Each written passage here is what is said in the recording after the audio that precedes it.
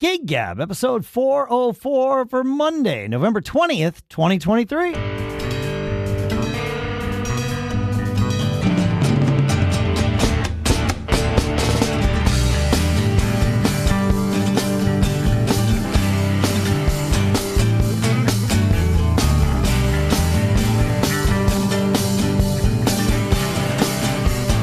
Greetings, folks, and welcome to Gig Gab, the show by, for, and about working musicians here in Durham, New Hampshire. I'm Dave Hamilton.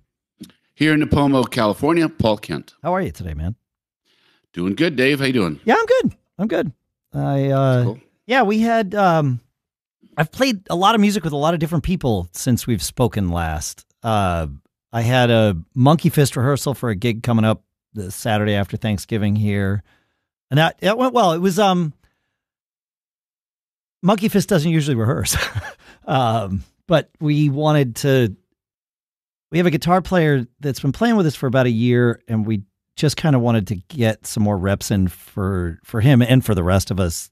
We haven't played together in, 6 or 8 weeks. And so we just got together and played through a bunch of stuff, some stuff that we've gone through before, and added some new songs to the set, which is always a nice thing because the Monkey Fist set list has a way of staying exactly the same, or song list, I should say. It changes every gig, but the song list has stagnated for, a decade at times. So that was good. And then I got together with Fling on Saturday, which was the first time kind of running through some songs since Mike left.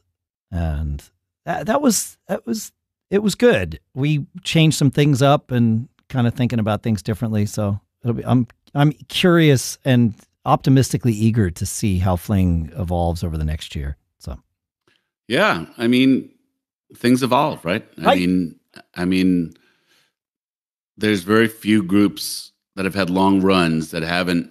One of the characteristics of them having a long run is their ability to navigate change. Rarely does the whole personnel stay the same. Yes, and really what you do and how you emote your music doesn't change.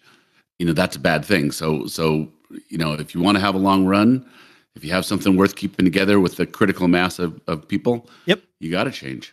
Yeah, you adapt and it works out fine usually. I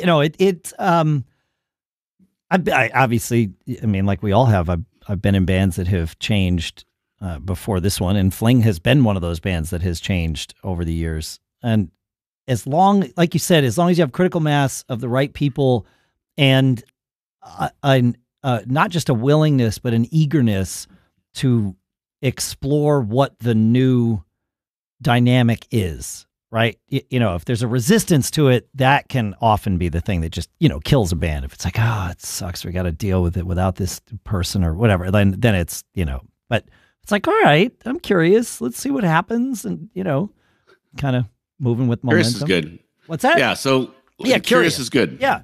Yeah. Well, let me push in table stakes for this conversation. So, the House Rockers are going to be looking for a new drummer, or are looking for a new drummer. So a lineup that was largely stable for a real long time had a drummer retire about 6 years ago. Right. Yep. That was Joe, right? Yeah, actually, probably longer than 6 years ago, but he was in the chair for about 15 years. I mean, we were rock stable, right? So then we move up, and then we found and we're lucky that another great band in the area was retiring after 49 years, and we grabbed their drummer, and we had a really good run for a couple of years. But then that drummer decided he didn't want to be pinned to one project, and he has subbed for us, and does a great job, but he's not in the band anymore. So when he decided that, then we had another drummer, and we ran with that drummer for 2 years, who just decided at the end. And again, I'm a band guy. Like I want a brotherhood, right? Yep. And same. Under the I mean, as much as like I would be, I like the brotherhood that exists with Uptown Celebration, but I also think that band would be a great one for the Van Band formula with modular players.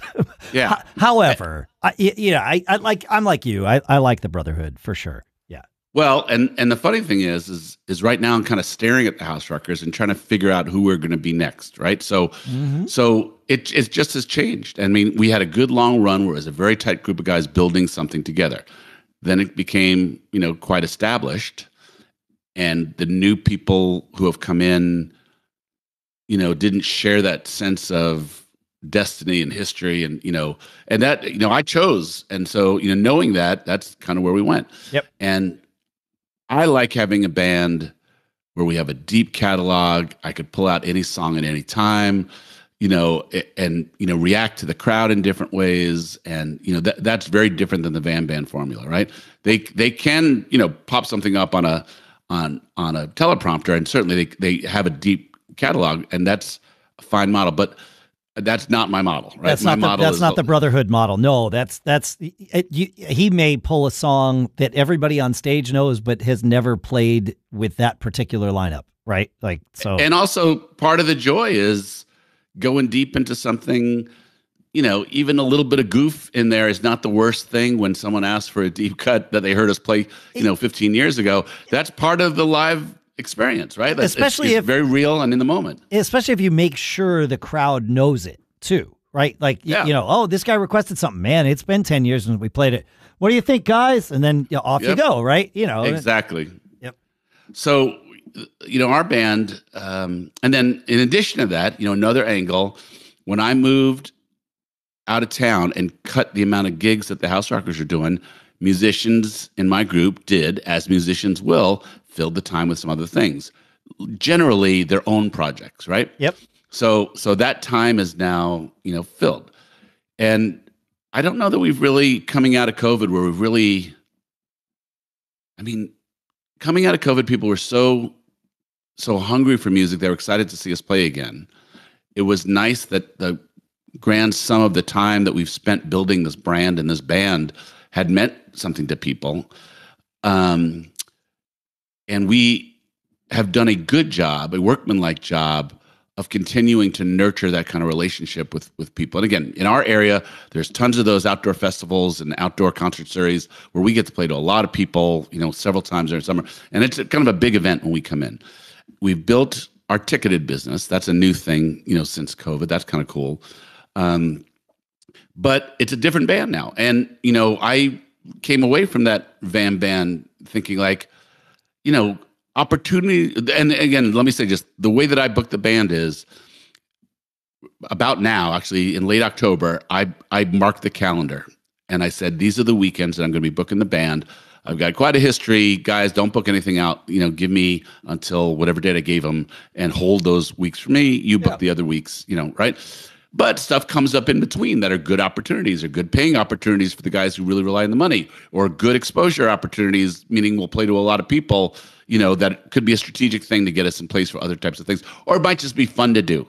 And so what to do with those things that come up in between times now has me wondering, do I need to kind of like roll up my sleeves and get 2 or 3 people deep in everything? And then again, what is the band now? So this is not an expression of ego. No, it's just talking out loud. Yeah. Well, but Nick and I are kind of the constants. To a great degree, Simon missed his first gig last year, and we got through it just fine. Our bass player Chris is this is our first priority, and I don't know whether he would cancel other things. I don't we haven't had that situation yet where something good has come up for this band that everybody has to make a decision. It wasn't on the originally scheduled list of hold weekends. Right. It used to be once upon a time. This was absolutely first call for everyone. And that's probably a discussion I might have to have moving forward, saying, where's your guys' heads on this? Yeah. Can I count on you if something comes up in between our scheduled, times? And I might have to go deep and change it. And I really am not emotionally, and I think that's the right word, I'm not emotionally prepared to change my business model like that. I can see that. And that's a fair thing to say, right? Like, it's fair to say because it's true, right? So therefore, yeah.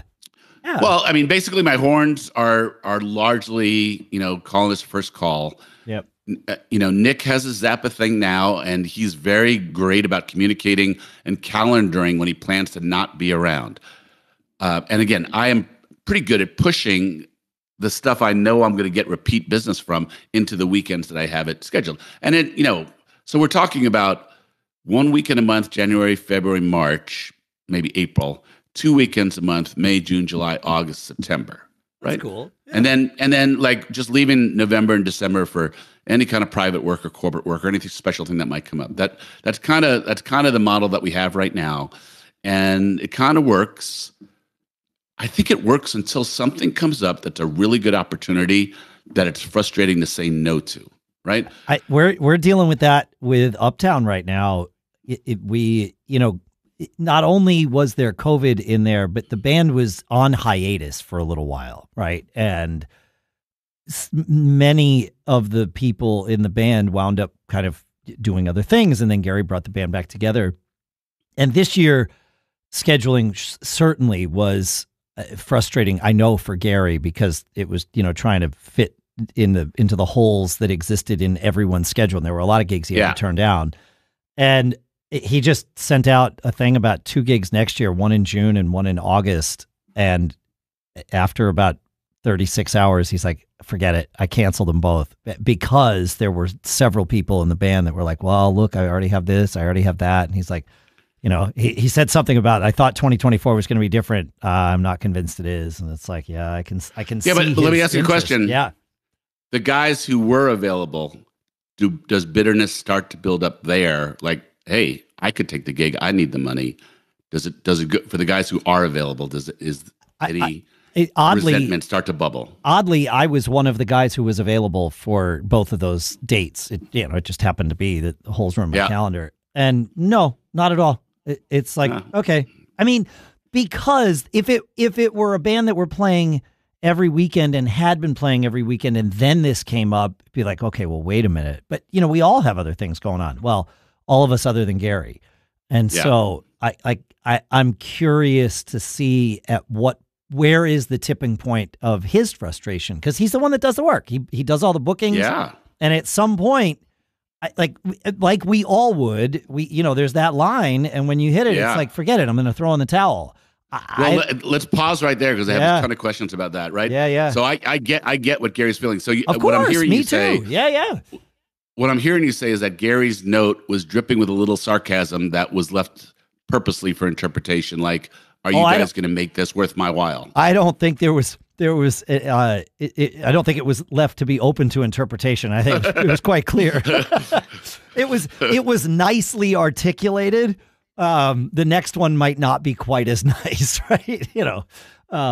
But it was pretty clear. Yeah. So let's spin this around a couple times, right? So to me and to you, so Uptown is a band that has a motivated booking guy. Very. Generally gets money gigs that are worth your time, right? And these were very extremely well paying gigs. I think one was $3,000, the other was $5,000 or something. So boom. Yeah. All right. Yeah, I don't know. I don't know where everybody else is on that, but to me, that's good money for a band. Yep. Yeah. So what I'm saying is, and again, think about the House Rockers. So the House Rockers are like, well, pretty established group. It gets paid, gets good gigs, all these types of things. I'm in the same shoes as Gary. I have a hard time with the optic of what is first call, availability, what is, and I guess, or even more, this thing that has blown up into a pretty good thing, why would anybody want to mess with it is what I kind of come with. But the mentality is it's not a question of that. It's a question of time. I can rent my time to the House Rockers for X amount. I can rent my time to my own gig for Y amount. I can rent my gig to anybody else for Z amount. Yep. And this is the equation if you're a working musician, which again, that is like a dagger in my heart, because a band is a special thing. It's a unique thing. I don't disagree with you. You and I, there are many things we found over the years where we don't necessarily land in the same direction. The band concept is one of them where we definitely do land in the same direction. Yeah. Yeah. Yeah. Yeah. I mean, the frustrating, what you're hearing is you're just kind of hearing me emoting things. Like I've kind of spun around this type of thing. Like, I got to remember these are my friends, and we've done a lot of, over anywhere from 2 years of relationship to 25 years of relationship. We've done this thing together. Can you not see that this is going to go on, right? Right. Yeah. History would indicate that this is going to remain a going concern. Yeah. Yeah. People like it. People are willing to pay for it. It gets rebooked. It gets new bookings. There's all sorts of this is a very real thing. The degree to which the best that this thing is when it's 10 guys on the same page. It's different. Like we're gonna have to incorporate a new drummer and learn our show. That's gonna take a little bit of time. That's just something we're gonna have to deal with. So, but then also there's demands on people's time. And Nick has been great. He's been like, dude, remember, you're the one who moved away, and I really have to check myself. And remember, I created part of this change. I somewhat naively have said, haven't you seen me making this 3-hour drive, for weekends? Haven't you seen the weekends that I have reserved, that I've kept my promise and filled those weekends with gigs? Can't you see this is a real thing? And it does take care and feeding from everybody to do that. And I think, I don't know, it could just be my own insecurities, but just kind of feels like it's not the same care and feeding. And I read into that, should I just say, let's just, it was a good brotherhood, had a good run in that. Let's just change the business model, and not worry about it anymore. And I don't know why it's so hard for me to swallow that pill. I think I just have too much. I just mourn for when it was 10 guys on the same page, really kind of like everybody pushing for the same thing. That's a powerful drug to give up, Some pills are more bitter than others, my friend. Well, you marketing genius, you. So you mentioned First Call, and obviously every band runs a little differently, and you were commenting that you don't feel like First Call necessarily means the same thing as it used to, and that definition evolves too. As you mentioned that, I started thinking, the Uptown issue is a calendaring issue because guys had things booked. We have a Google Calendar that Gary maintains that everyone has access to both read and write to. And the idea is when you've booked something else, be it a gig, a vacation, a work trip, whatever, if you are unavailable on a Thursday, Friday, Saturday, or Sunday, put it in the calendar.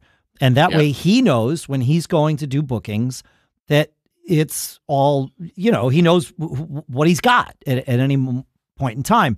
And he thought he had everybody for these two. In fact, he presumed he had everybody for these two because there it was in the calendar. And then it was, oh, well, I haven't been keeping the calendar up to date. Oh, yeah, there was a thing that came in just a few days ago. I haven't updated the calendar. And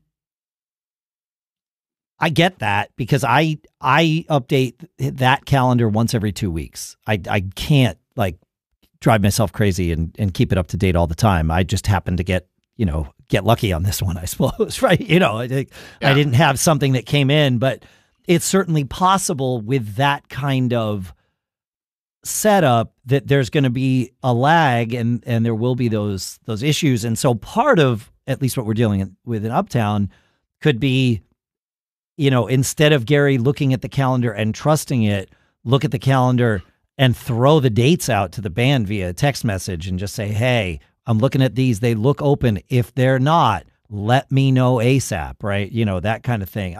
And that's a frustrating thing to have to manage. But as 6 band members or 5 band members and a sound engineer, managing yet another Google Calendar and keeping your you know, all of that also a frustrating thing to manage. And I've tried to get that band on that thing that one of our listeners made called Where's the Gig at where'sthegig.com. I would love it if every one of my bands was on Where's the Gig. It is absolutely fantastic. And if you've never checked it out, please go check it out. It'll manage not just everybody's availability, but you can manage set lists in there. You can put all the details for the gig. You can put booking contacts. It's built to do, guess what? Exactly what we all need it to do, right? Because it's built by someone who's doing it.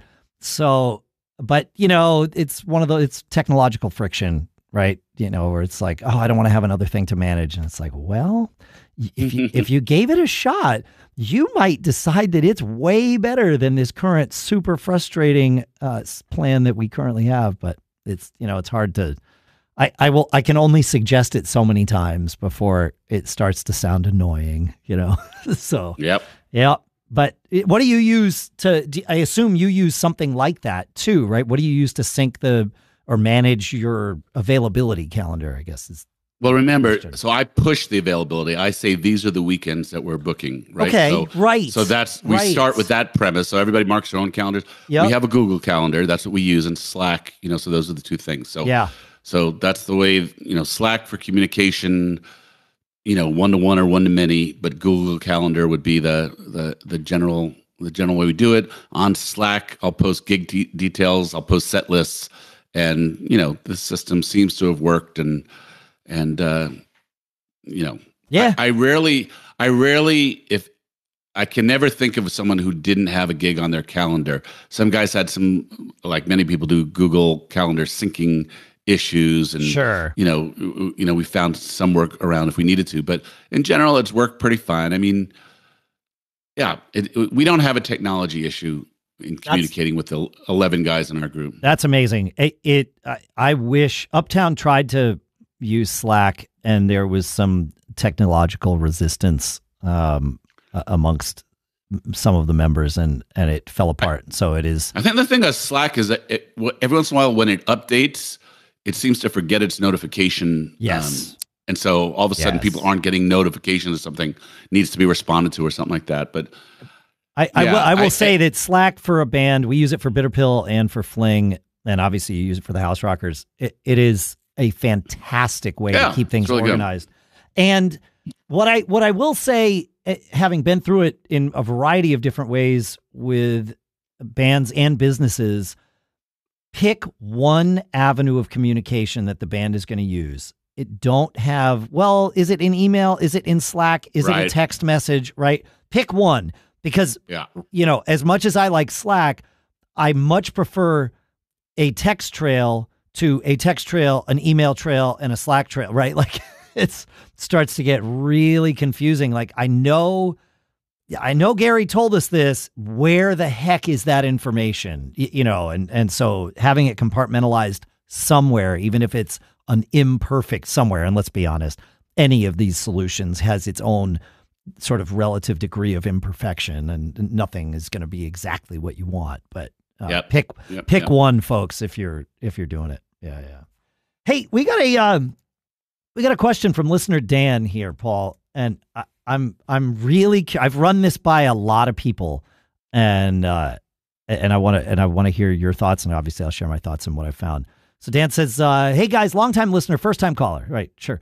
I'm booking my band for dates next year, and one of the festivals we're booking sent me a contract that included a mutual cancellation clause. That is, they said if they cancel less than 90 days out, they owe us half, and if they cancel less than 7 days out, they owe us the whole fee.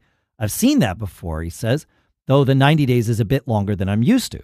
The next part, though, is where it gets interesting. They have the same clause in there for us, meaning if we cancel 90 days out, we owe them half. 7 days out, we owe them the whole thing. Have you guys ever heard of such a thing where a band has to pay a cancellation fee? I've never seen it before, and it seems very odd to me. Thanks for the show. Thanks for the note, Dan. Yeah. Have you seen this? Has anyone ever asked you to do this, Paul? Not pay. I mean, sometimes it'll be that the band is responsible for finding their own replacement or something like that. But I've never, I mean, because usually like that's fair. a municipality or whatever it is, your band fee is not going to make a whole lot of difference to them. So that's it's not uncommon to have a clause by which the band can cancel. Asking for money is a little weird. Yeah. But again, I've never heard of it before, and I asked everybody, the people who, book the bands that I'm in, including Gary, and I figured of all the people that I know, you or he would be the ones who had seen it, because, it's like we're booking functions and those sorts of things that are, maybe higher stakes if it's a corporate event, and at the last minute you don't have a band, or a wedding. I would ask the question, though. But no one's ever heard of it, so yeah, go ahead. Yeah, I would ask the question, is there something we're not being told, like, is there a clause that allows for force majeure or sickness or anything like that? Is it if you cancel for any reason? No. I actually emailed back and forth with Dan. Force majeure, act of God sort of thing is excused for both parties, right? Right. But yeah. So but sickness started to get questionable based on the wording, and so I was like, yeah, okay. But I mean, certainly coming out of COVID, there were COVID clauses that we put into our contract. That was our right to, cancel without penalty. Fail. In our right. So when we issue a contract, there's no cancellation clause without restitution. Right. From the venue's end, but from your end, there's no restitution, right? It's baked in. Yeah. Yeah, I'd never heard of it before. He showed us, the bit of the contract, and it was like, really? Okay, I believe you, but yep, there's a first time for everything. I will say this, of all the municipalities that we deal with, certainly in smaller towns, we've gotten a lot more weird language and behavior from booking organizations. Like we were like, one or two of our guys was late for a sound check at a civic concert series, and these people came up and were actually in my face about this. I mean, like, where's your people? You signed a contract, and like, I didn't have an answer where they were, when they were 10 minutes late. And I've also never been approached about that. So they were clearly like, we want the sound check done and want the band away, so when everybody gets here, there's nobody on stage. But the amount of aggression took me by surprise a little bit. And, I put my leader hat on and just kind of dealt with it. But I do think that, I mean, it'd be interesting to know who issued that contract, whether it was a big city or a little town or, a privately funded festival where they'll be out money if there's a no-show from a band or something like that. Fair question. But that part I don't know. Yeah.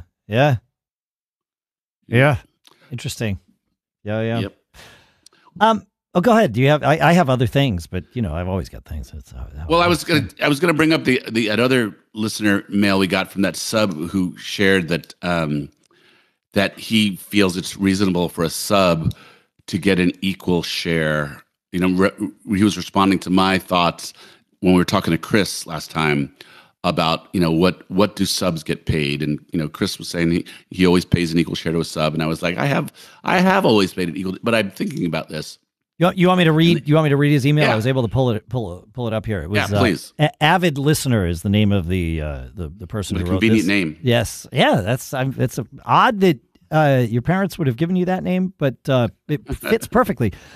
I thought I'd put my 2 cents in. As a sub, I accept or decline a certain fee communicated to me before the gig. Personally, I fully expect that my portion is an equal cut of the gig, although I never ask the question. If, however, I find out at some point that my portion was less than others made, I still play, but I will never sub with them again.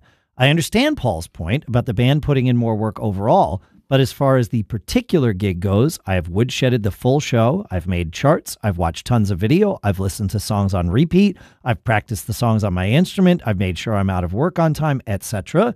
The person that makes the decision after coming to me in need to divide the rest of my portion amongst themselves is not someone I care to work with ever again.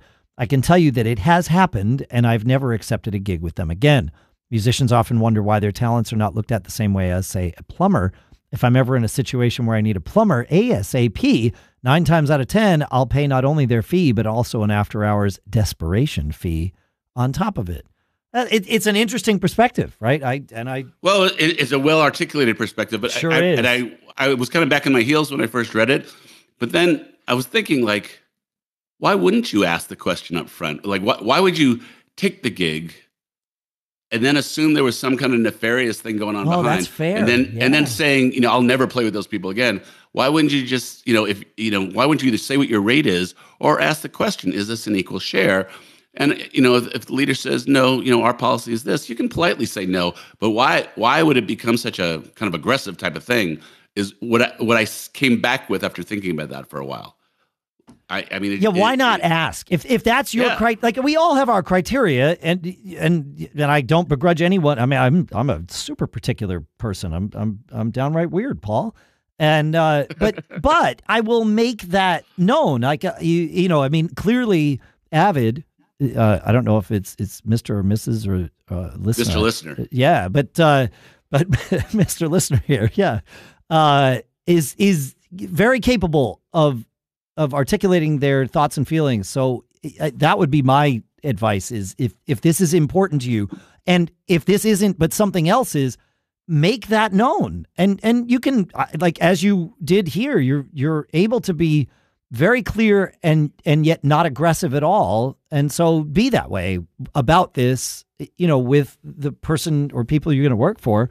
My guess is it's going to work out way better. I would think the comment, I don't have a set fee, but I do insist on being paid an equal share. That's not an unreasonable thing. Mm-mm. And then as the leader, you can make the choice. Like, I'll give you another $30, $50 or whatever it might be. Yeah. Or, or more should it be that. But to be, I will not work with those people ever again. That kind of set me back on my heels, saying, someone who puts up that strong offense about something like this without having done the communication to begin with, that seems a bit harsh to me. Yeah. I mean, I've certainly worked with subs who have had, and I've had subs who have like said, I need X amount per gig. And it's like, okay, well, I mean, if we want to hire you. And you can say yes or no to that. And you get to say yes or no. Of course you do. Yep.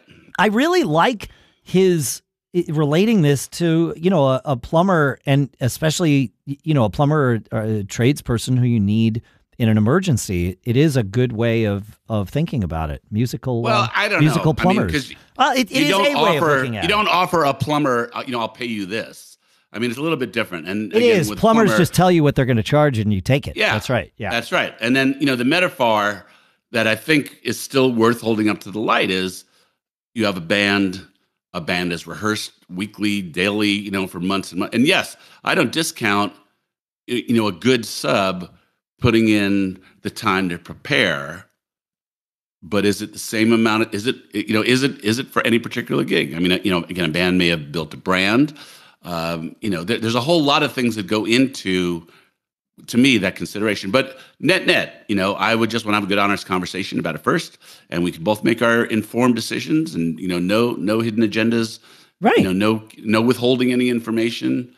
Yeah. Although a leader presented with that could say, I don't, that's I'm not able to offer you that, like if a sub said, what's everybody else being paid?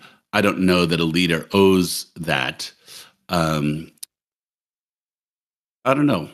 You can just say, you know what, this isn't going to work out. Yeah. And that's all right. Now, if you are told, yes, you'll get an equal share, and then you find out afterwards, that's a bad situation. And, totally run at top speed from that type of thing. But yeah, I don't know. When I first got it, I was like, a sub does put in a lot of time. Is it as much time? I don't know. But then I was thinking mostly about the.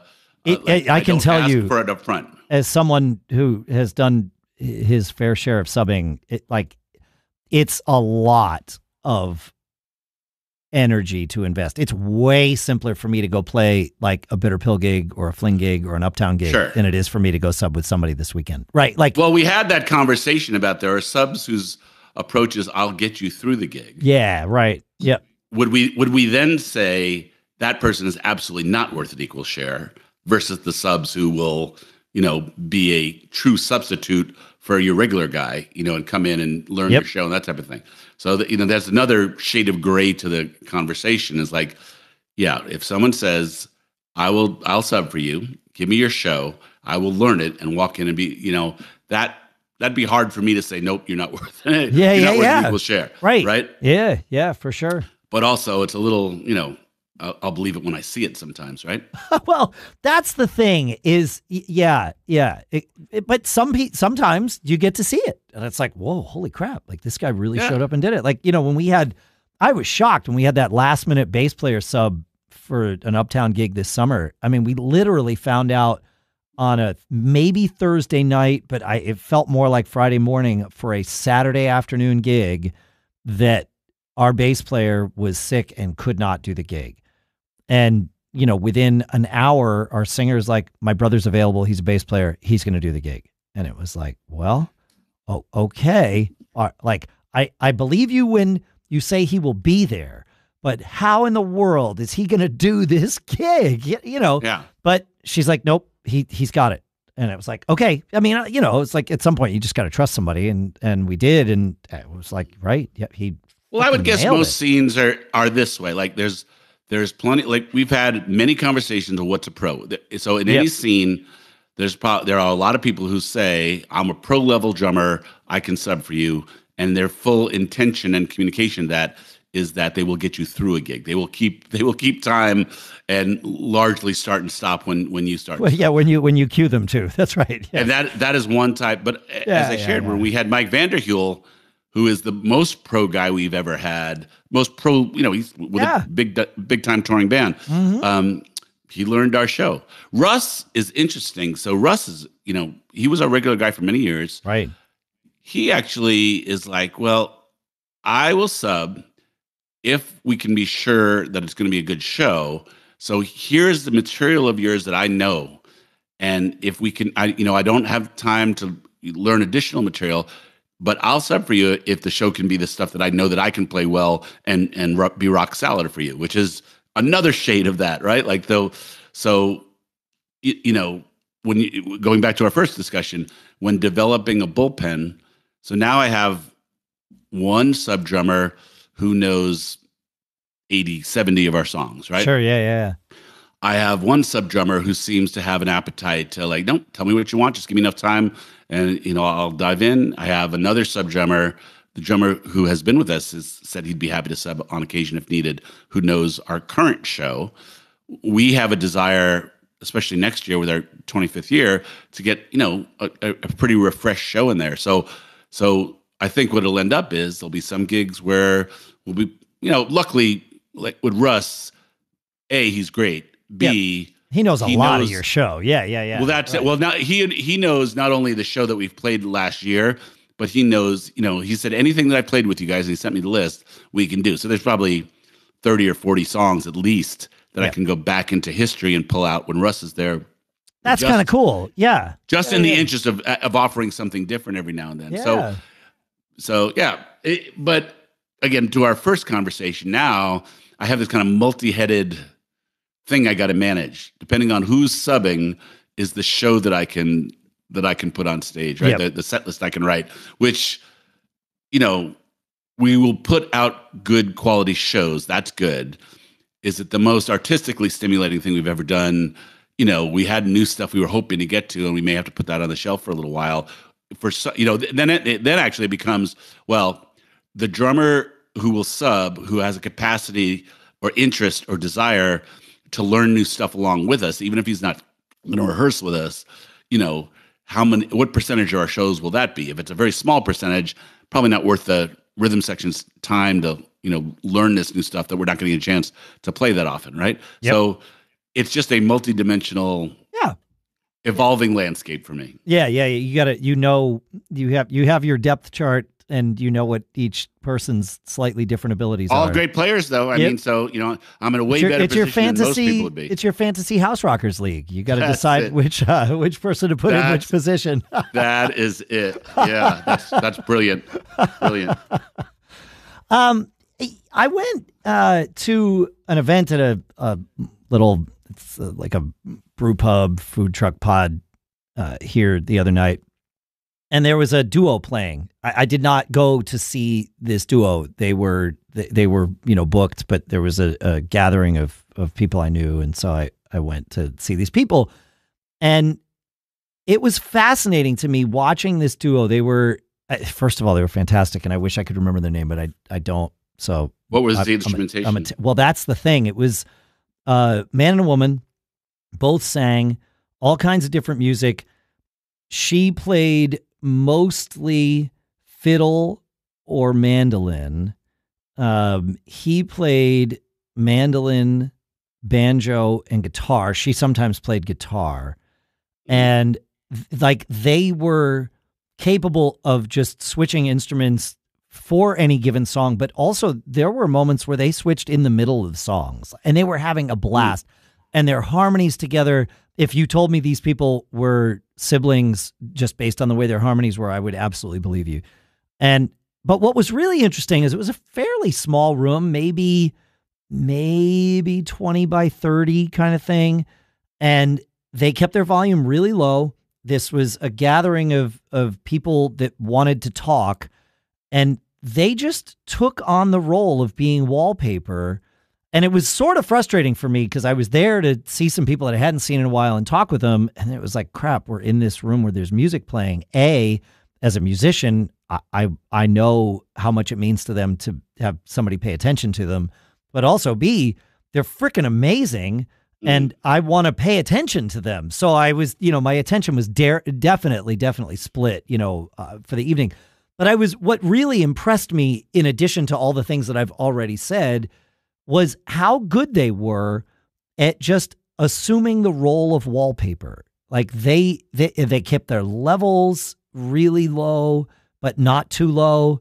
They weren't attempting to engage with a crowd that was clearly there for a different reason. It was an imperfect marriage of groups of people, but it was what it was, and they just accepted it. And clearly were not upset by it. They were having a blast playing with each other.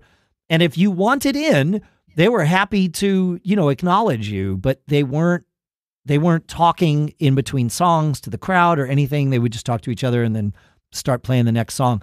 And it was really a kind of a masterclass in that, wallpaper gig scenario. And I was impressed by it because I would assume that in over the course of our careers, we've all been there. I certainly have been there, where you show up and you're like, I see. This is what I'm doing tonight. Got it. Sometimes that going in. I don't think these people knew this going in. They couldn't possibly have, I don't think. But they really embraced it and were very entertaining. And after a little while of kind of chit-chatting with these people that I hadn't seen in a while, I took 3 steps to the right and just kind of, enjoyed sipping my beer and listening to them and sort of ignoring the folks that I was there with. But that's just fun. Me. Yeah. But it was really interesting to see, that wallpaper thing done so well, like perfect volume, perfect, I don't know, everything. Yeah. It was good. Pros. What's that? Pros. Definite pros. Speaking of pros, there's this guy. He's from New Jersey. He's been playing for a long, long time.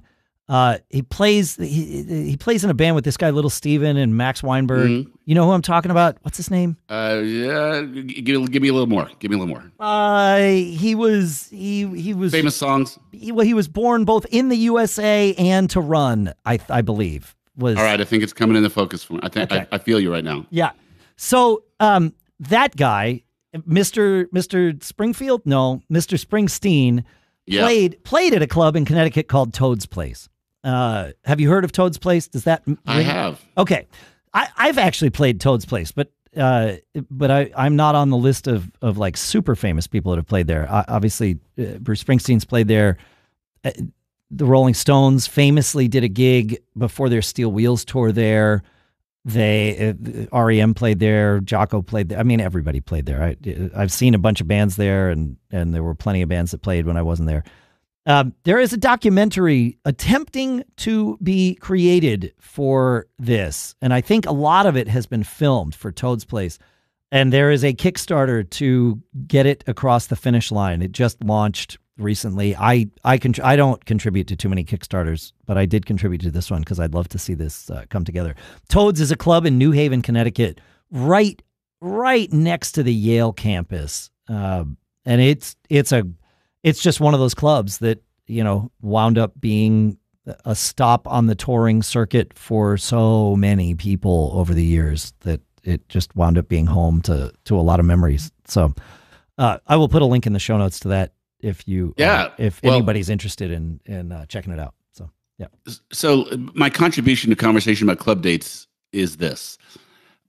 Campbell, California in the late 70s, early 80s had a little strip of the business district that had 4 or 5 great clubs. And in that time, I mean, if you were to think about the names of people that played these little 200 seat and below clubs, that was a thing back then. It's not, I don't think it's a thing anymore. I think the economics of things are just impossible for bands coming up to, do 100 dates in 200 person venues right now. But like, this is Ronnie Montrose, Bonnie Raitt, Huey Lewis and the News, playing 200-seat theaters, right? Toads is a little bigger. Toads is about an 800-seater. Okay, so kind of slim size? Yeah. It would be on the same circuit as Slim's in a club in San Francisco. Yep, that's exactly right. Yep. Got it. But so my Meatloaf point played was, there. Billy Joel played there. I mean, when I say it's rare to find a band that has made it, that didn't wind up making their way through Toads at some point. Obviously, the Ramones and Men at Work and Rick. Well, James. This little area in Campbell, was probably the circuit that included the Troubadour and clubs down in L.A. that are famous, because that would be that would be that same San circuit. Francisco. That's right. Yep. Yeah. So and I'm only going to reminisce for a second because we just played our last date of the year. The House Rockers did on Saturday afternoon. It was supposed to be an outdoor event. It was supposed to rain. The organizer was like super on it, and instead of canceling, called up a local club and said, "Hey, we want to bring everybody over there." Wow! And so we did a 3:30 to 6 o'clock show on a Saturday afternoon to an absolutely packed room, and it's our last gig until the middle of January scheduled, and the band absolutely crushed it. And I am mostly reminded how useful being good at playing clubs is for a band. I mean, I know there are bands that are kind of put together, purpose-built to be like wedding bands or function bands, but I just think like to be able to play a packed room, manage, it's just such a, this is like the Beatles at the Cavern. Like, you learn to be a band by playing those kind of like, it's true, energy. You learn how to harness the energy of a crowd. All these types of things. I just think it's just so incredibly valuable. And we haven't played many clubs, since coming out of COVID. Yeah. And it was a great experience. The band played fantastically. Don, it was his last regular gig with us. Yeah. The tempos were amazing. The groove all night was just stunning. And we just slayed. It was just one of those days, not nights, one of those days. Yeah. And I was just thinking, it's been so long since we've been a club band, and it's just such a great thing to be able to do. It's hard to do it week in and week out. I don't. And it is a grind. Yes, it is a grind. And I don't even know if any of our guys could do a 9 p.m. till 1:30 or 2 in the morning gig. And I don't think I could make it through for one of those types of things. But the clubs that we do still have been more like 8 to 11 type things, and then the DJ comes in after that, which is not a bad model if you think about the audience that wants to consume classic rock and classic funk and soul stuff. They don't really want to go out till 1 in the morning, right? So no. That 8 to 11 is the right time slot. Yeah, for sure. Yeah, Bitter Pill played a gig. We played a gig on Thursday night, and it was well, there was a lot of shared crisis involved in this gig. The playing of it went well, but you reminded me of it when you said, having a band that's flexible, that knows how to go in and just work in the room that you're in. This was a basement gig in a town south of Boston on a Thursday night, and our load in was at like 6:30 p.m. I live an hour north of Boston. So this would have been, a 90-minute drive with no traffic.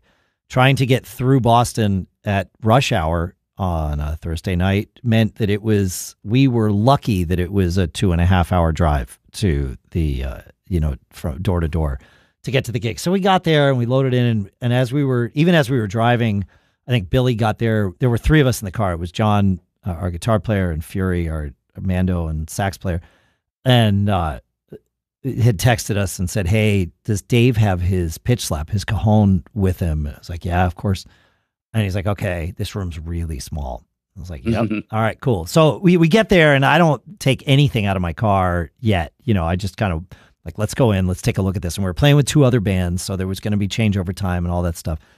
And, we kind of looked at the room and it was like, they had a drum set to use as a backline if we wanted. But as soon as we saw it, I looked at Billy and I'm like, I'm really leaning towards just all pitch slap tonight. And he's like, "Okay, good. Me too."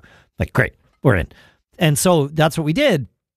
And it was a different layout, different lineup. We actually were down one person that couldn't make the drive last minute, but having a band that knows how to, like you said, harness the energy of a given room. And it comes from playing those club dates. This was obviously not a club date, but it was that same kind of thing. Like, all right, we're here. Here's these people. Here's the instrumentation that works for us to do at this very moment in time. And here's what we're going to do. And we just went out and we slayed it. And it was just perfect. And then we had to drive home, obviously. So the gig was great. The when I mentioned Shared Crisis, it was just the drive back and forth was just a little much to do on a Thursday night. But it was that same kind of thing. It was like, thank goodness we all are pros and could come into this and with very little notice, just sort of reconfigure and be like, "Yep, this is how it's going to be. It's going to be totally fine," and just rock it. It wasn't like, well, we're going to have to deal with this scenario and muddle through. It was like, nope, this is the lineup, and now we're going to go and crush it. And we did. And it was fantastic. It was a blast. We entertained ourselves. We entertained the people that were there. It was great. So, but that's rock and roll. That's rock and roll. But it is, all those years that you spend on all different kinds of stages, it does pay off.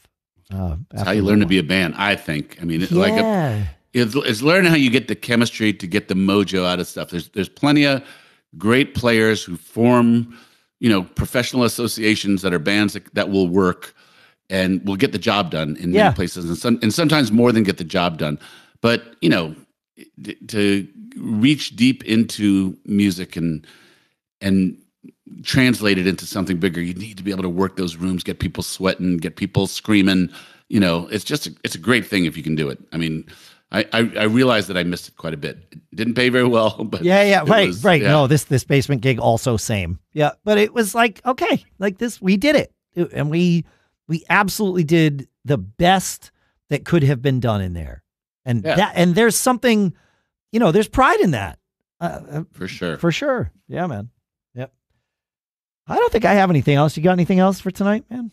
Well, just wishing you and your beautiful family a happy Thanksgiving. We've had a great year. I am super thankful to have had this live therapy, get these nice notes from people around the world who seem to like listening. Yeah. It's just been a really nice thing. So wishing you and everybody out there happy Thanksgiving. Happy Thanksgiving to you too, Paul, and happy Thanksgiving to everybody who's listening. Thanks for hanging out with us. feedback@giggabpodcast.com. That is where you can send in, and you can be referred to as Avid listener if you so choose. Whatever name you give us, that's the one we're going to use, unless we pick a different one, because podcaster's choice.